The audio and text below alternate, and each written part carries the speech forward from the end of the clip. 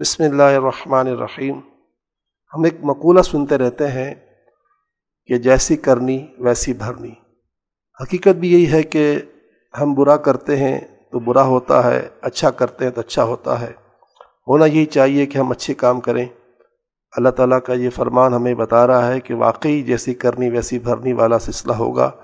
वमा असाबकुम मिन मुसीबा फबिमा कसबत ऐदीकुम, यानी जिस मुसीबत तुम हो ये तुम्हारे हाथों की कमाई है।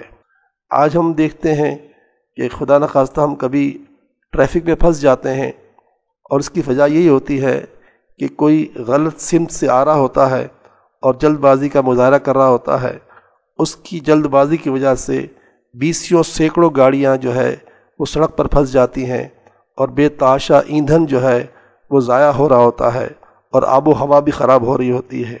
हर शख्स उस शख्स को गालियाँ बक रहा होता है जिसने ये गलत काम किया होता है। कभी हमने सोचा कि ये क्यों हो रहा है?